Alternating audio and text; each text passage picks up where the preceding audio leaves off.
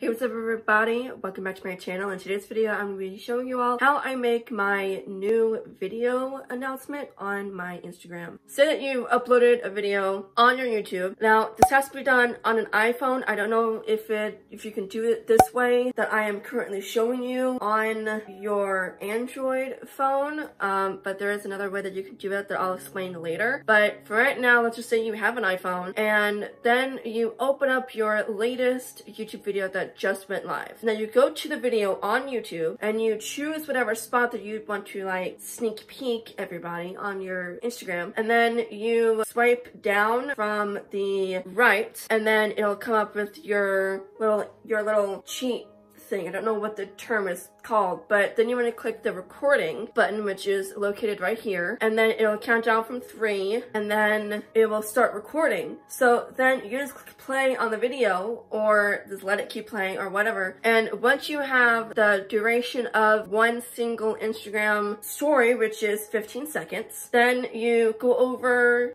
then you swipe down again from the top right and then you stop the recording and then go over to your photos and click on the video that you just recorded. It will be saved into your photos. Then what you'll want to do is crop the video to where it just shows the screen that has your video on it, not showing, you know, YouTube or anything, just having the screen that has your video on it. Then you want to click it as save video, not save as new video. And then what you want to do is download or use, if you do have it already downloaded. You'll want to then go to Canva.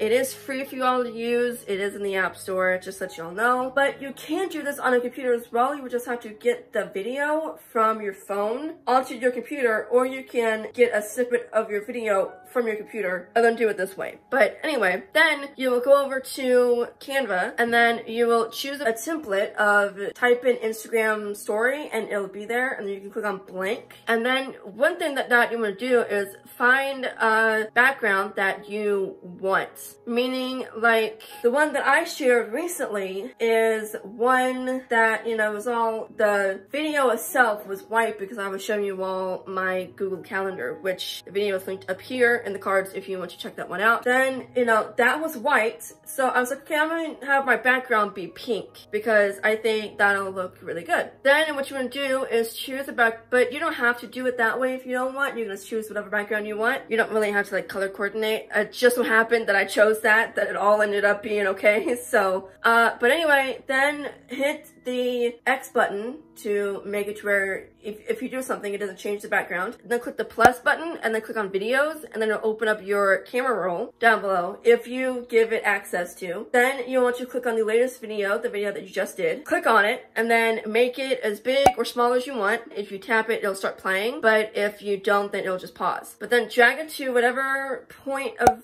the picture that you want. Me personally, I put it at the top. Then what you want to do is then what I like to do is then I like to go to the illustrations and type in brush, and then I will usually use this little white one right here, and then I will make it kind of big and I'll put it down below, just barely in front of the video, just barely. And then I will choose really cute font, and then I will just normally say new video or new vlog because I do both of those on my channel. What I do is I get the thumbnail for the video that I am talking about, that I am announcing that, hey, it's live. So I get the thumbnail and then I put it into Canva and I make it the same size as the video is, and I put it below, basically right above where the comment section is if you are viewing someone else's Instagram account. I put it right above that. After that, everything is done. If you have the video, the brush, the text saying new video or a vlog, whatever one you're doing,